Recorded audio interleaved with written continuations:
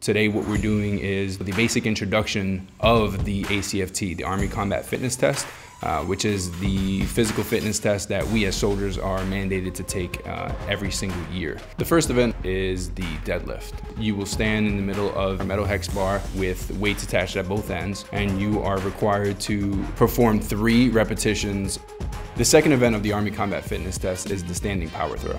The standing power throw requires a soldier to stand at a start line, throw a medicine ball that weighs 10 pounds as far as they possibly can.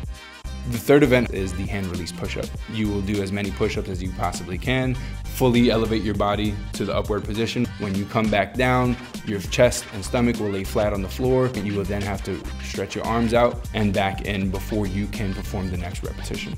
The fourth event is the sprint drag carry. A sprint 25 meters out and 25 meters back. You will then grab a sled, which you will then have to drag. You will then have side shuttle, keeping your hands out in front of you, straddling. You will then have to carry 2 kettlebells. You will then have to do 1 final sprint, and you will have to do this within a certain time limit.